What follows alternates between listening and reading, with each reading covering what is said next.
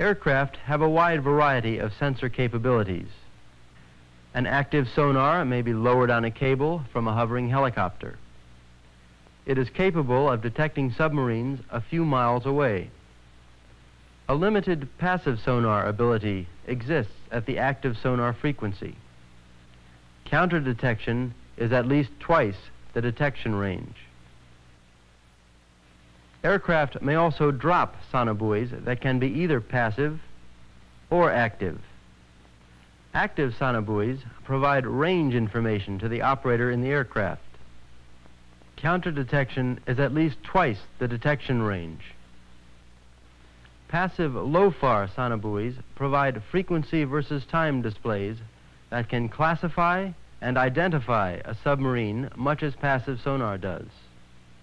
DIFAR sonobuoys have the same capability, plus they can provide a bearing to the noise source. Depending on the aircraft type, up to 8 DIFAR or 16 low-FAR sonobuoys may be simultaneously monitored by one aircraft. Some aircraft have the ability to relay sonobuoy information to a suitably equipped surface ship for remote monitoring. There is a wide diversity in this capability among the various aircraft types, so current equipment should be verified to determine its exact capability. Aircraft also provide a good platform for radar, ESM, and visual detection. They can adjust altitude and track to optimize detection without letting the enemy know where the protected force is located. Magnetic anomaly detection, MAD, is an ASW sensor unique to aircraft. It measures the disturbance in the normal Earth's magnetic field caused by large metal objects, such as submarines. It is a very short-range sensor, effective at a maximum of 1,000 to 2,000 feet. Usually, it is used to localize and verify a contact made by another type of sensor.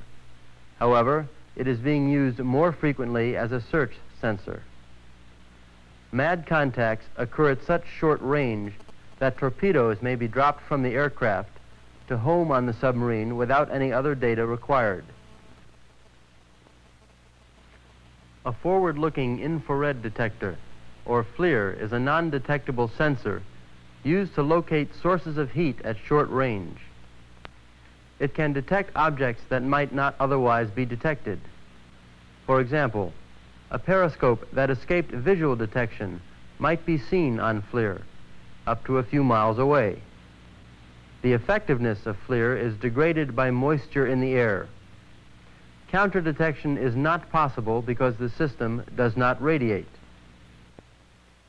Now that you've seen some of the platforms and sensors available for ASW operations, let's take a look at why they are coordinated to protect friendly forces. Here is a task force with the high value unit near the center. Each square is 25 miles on a side. In the van of the force are 2 submerged nuclear submarines and a frigate. Each employs a passive towed array. The frigate is equipped with a LAMPS helicopter. All 3 ships conduct a passive sonar search within their sectors.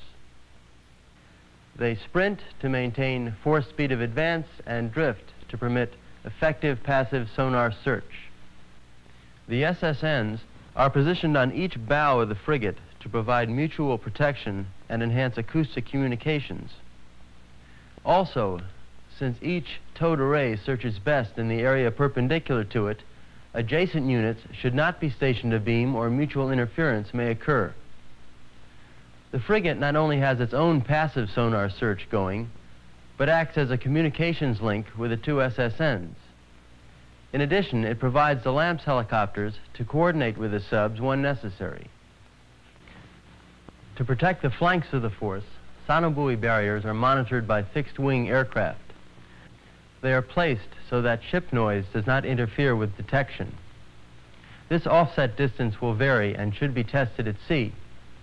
In addition, the sonobuoy barrier and adjacent ships should be positioned so that a penetrating enemy submarine may be detected, localized, and attacked prior to reaching a position from which he may launch his weapons at the high-value units. Additional sonobuoys are added as the force advances, so the barrier is maintained. The position of the barrier permits the monitoring aircraft to cooperate in the prosecution of any contacts generated by the frigate or submarines in the van. 2 surface ships are stationed inboard of each flank sonobuoy field and conduct a passive search. They are free to move within their sectors and to respond to any alert generated by the flank sonobuoy barrier.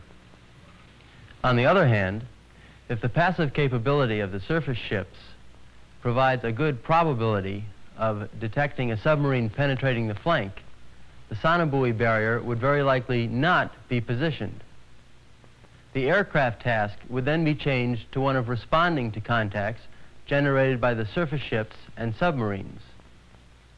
This aircraft utilization reduces sonobuoy expenditure and makes good use of the aircraft's great mobility and the surface ships and submarines' long-range passive capability. Helicopters with dipping sonar are available to assist any sector of the formation with localization and attack of submarine contacts. Considering the entire formation, we have distributed surface ship and submarine passive sensors around the periphery of the force. These passive sensors are at sufficient range to provide initial contact in time for aircraft to eliminate the submarine threat at long ranges from the force. While waiting for initial contact to be provided by surface ships and submarines, the aircraft provide protection in depth by also conducting a search for the enemy submarine with their varied sensor suits. Submarines are placed on the expected force track or in other high threat sectors to maximize their superior detection capability. Surface ships use their good command and control facilities to tie the whole ASW picture together and to interlock ASW with other maritime warfare specialties. Coordinated ASW uses the best features of each ASW unit to enhance a force's overall capability. Individual unit limitations are minimized or eliminated by another unit's capability. The key to ASW is early detection followed by rapid attack.